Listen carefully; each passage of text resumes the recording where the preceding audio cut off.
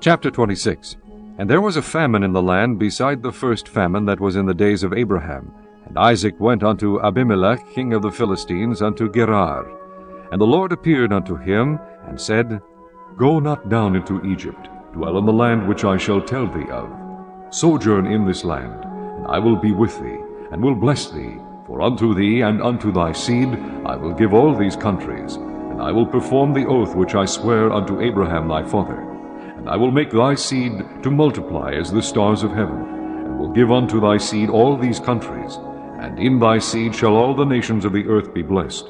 Because that Abraham obeyed my voice, and kept my charge, my commandments, my statutes, and my laws. And Isaac dwelt in Gerar. And the man of the place asked him of his wife, and he said, She is my sister. For he feared to say, She is my wife, lest, said he, the man of the place should kill me for Rebekah, because she was fair to look upon. And it came to pass, when he had been there a long time, that Abimelech king of the Philistines looked out at a window, and saw, and behold, Isaac was sporting with Rebekah his wife. And Abimelech called Isaac, and said, Behold, of a surety she is thy wife. And how saidst thou, She is my sister? And Isaac said unto him, Because I said, Lest I die for her. And Abimelech said, What is this thou hast done unto us? One of the people might lightly have lain with thy wife, and thou shouldest have brought guiltiness upon us. And Abimelech charged all his people, saying, He that toucheth this man or his wife shall surely be put to death. Then Isaac sowed in that land, and received in the same year 100-fold, and the Lord blessed him. And the man waxed great, and went forward, and grew until he became very great. For he had possession of flocks, and possession of herds, and great store of servants, and the Philistines envied him. For all the wells which his father's servants had digged in the days of Abraham his father, the Philistines had stopped them, and filled them with earth. And Abimelech said unto Isaac, Go from us, for thou art much mightier than we. And Isaac departed thence, and pitched his tent in the valley of Gerar, and dwelt there. And Isaac digged again the wells of water, which they had digged in the days of Abraham his father. For the Philistines had stopped them after the death of Abraham. And he called their names after the names by which his father had called them. And Isaac's servants digged in the valley, and found there a well of springing water.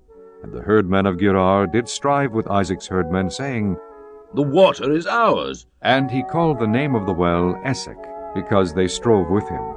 And they digged another well, and strove for that also. And he called the name of it Sitnah. And he removed from thence, and digged another well, and for that they strove not. And he called the name of it Rehoboth. And he said, For now the Lord hath made room for us, and we shall be fruitful in the land. And he went up from thence to Beersheba. And the Lord appeared unto him the same night, and said, I am the God of Abraham thy father.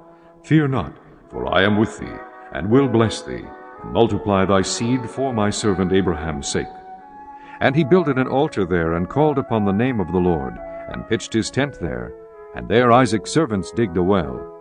Then Abimelech went to him from Gerar, and Ahuzath, one of his friends, and Pichol, the chief captain of his army.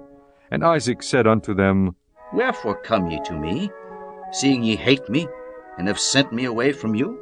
And they said, We saw certainly that the Lord was with thee. And we said, Let there be now an oath betwixt us, even betwixt us and thee, and let us make a covenant with thee, that thou wilt do us no hurt, as we have not touched thee, and as we have done unto thee nothing but good, and have sent thee away in peace. Thou art now the blessed of the Lord. And he made them a feast, and they did eat and drink. And they rose up betimes in the morning, and sware one to another. And Isaac sent them away, and they departed from him in peace.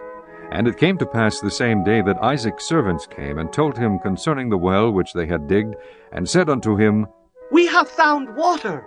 And he called it Sheba. Therefore the name of the city is Beersheba unto this day.